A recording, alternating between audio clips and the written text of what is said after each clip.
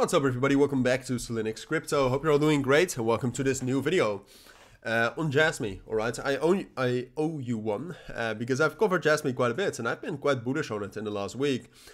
However, we have lost our bullish momentum.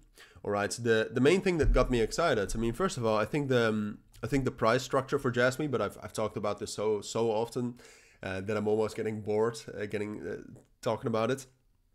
But the thing is that if you zoom out to the daily time frame, Jasmy is forming a consolidation right here between 1.6 cents as a support and then 2.5 cents as a resistance.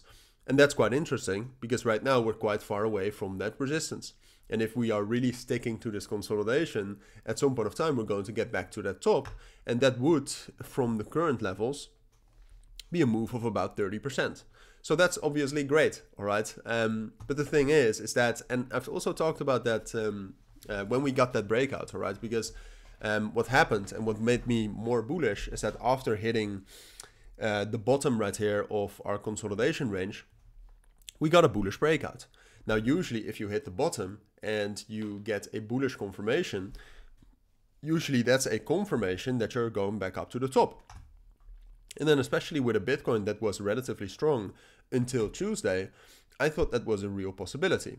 Now, what I always told you though in the videos, and that's also why I never told you to buy Jasmy, even though I also would not say that in the videos.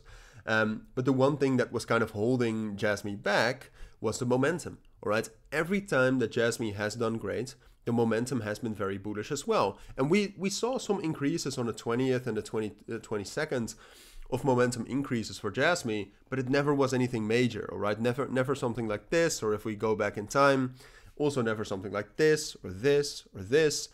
So we were waiting for that momentum to kick in, and we never got that, all right? So that, in combination, obviously, with the pullback that Bitcoin had on Wednesday, was enough to, instead of this, let Jasmy drop down below this support level at 1.95 and 2 cents again. And now we drop down below that, had a bearish confirmation, the momentum is still low, no momentum increases. So it's most likely will drop down, which is not the end of the world because like I said, even like the most likely support level will drop into is again that level at 1.7 and 1.6 cents. And the technical structure still holds, all right? So that level and dropping back down to that level could also be a good buying scenario and a good buying setup.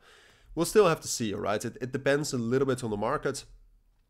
If Bitcoin turns very, very bearish, then there's a chance that we will not be able to gain that much support from there. But this is most likely, all right? We're losing momentum. We had a bearish breakout, bearish confirmation. So this is what I expect. Now, ultimately, what we are waiting for is two things, and that is a more bullish market.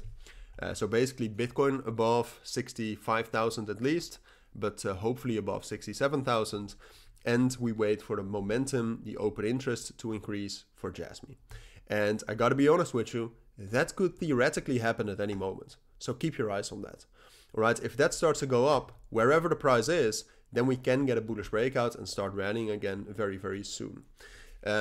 So that's something you'll need to keep your eyes on. Obviously, I will do that as well. So I'll let you know in a video as soon as I can.